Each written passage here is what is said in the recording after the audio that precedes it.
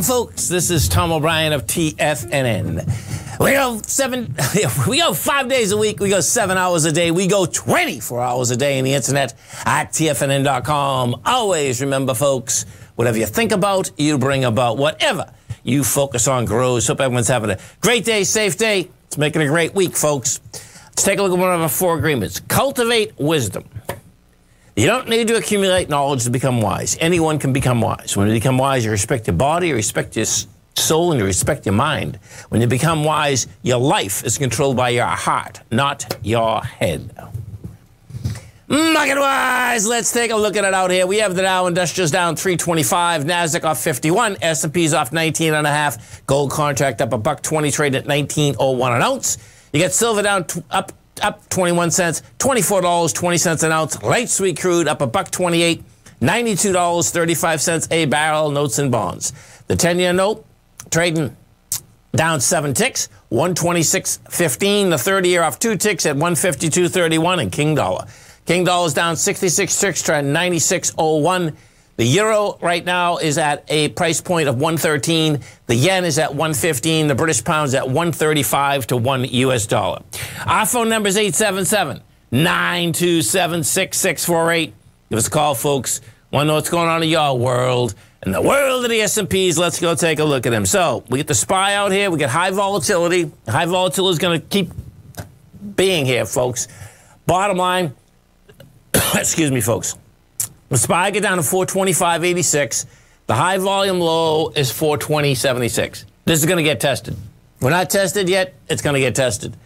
If we take a look at the futures, what you're going to see out here, we bring the futures up. You're down 18 right now, which is nothing compared to what we were down. We went down all the way to 42.50. Right now, you're 75 points ahead of that.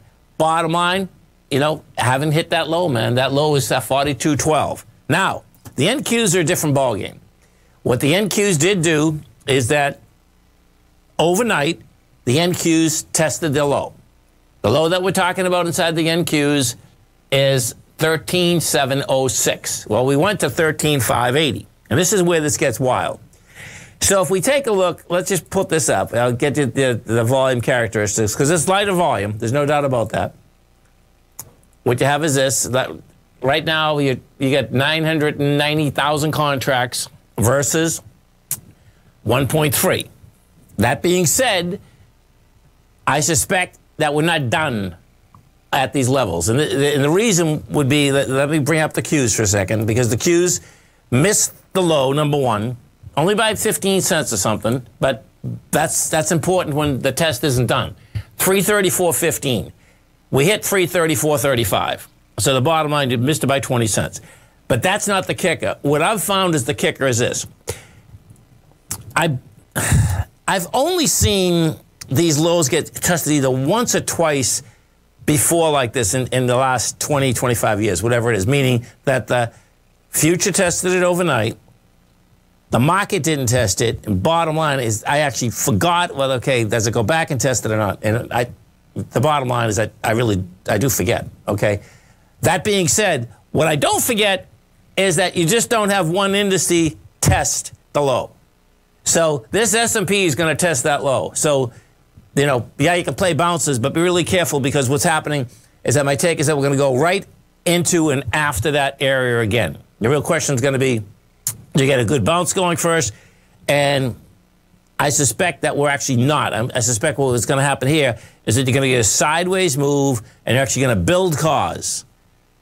And if that's what we get, if we start going sideways, folks, for 3 or 4 days, be really careful, because that's building cause to go after a B point, and it would be a very large ABC structure on the way down. The gold contract out here, we take a look at gold. Gold's in a confirmed ABC structure on the way up.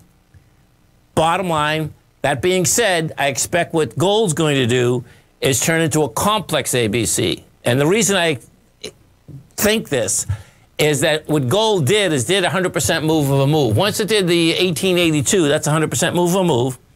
It did break the B point, broke it with volume. It's a nice ABC up to 1846. We're at 19. We hit 1918 today, or at 1900. We'll see where it shakes out. That's the real bottom line. We take a look at the note and bond market. Note and bond market, they both want lower price, higher yield. Yeah, the note and bond market just can't get anything going. The 10-year today got up to the 126.12, gave it up on price, right? I mean, sorry, 127.09, gave it up on price. Let me look at this for a second. I think that says 4. Okay, that's really interesting, man. So it means we'll be back up there. This is pretty cool, actually. Actually, no, we didn't take a swing point up. So watch this. You see that volume in there? It's 4.1 million contracts. That is a monster amount of volume. But what should have happened is that it should have made it to the swing point. It didn't. And when you don't do that, bottom line, you're going to be right back downtown. So you get a lot of moving pieces out here. And that's without even talking about the Ukraine, okay? So if you really want to get your head wrapped around Putin, right, what you want to do, folks, is Google this. You're going to Google Putin. What was it? Okay. Google Putin July 13th, 2021. Historical unity. You read that, and that'll tell you everything you need to know about where Putin is, where he wants to be, depending on how long you've been listening to me here. I couldn't stand this guy forever. Bottom line, he's a killer. But if you read that, you're really going to understand the history behind the Ukraine, and it's a pretty cool history.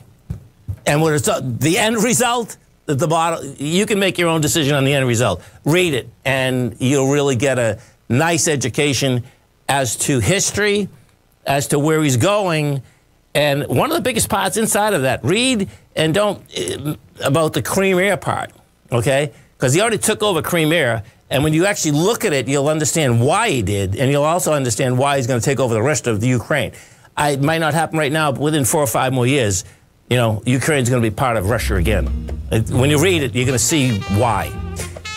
Dow Industrials right now, down 328. Nasdaq's off 44. S&Ps are off 19. Stay right there, folks. Come right back.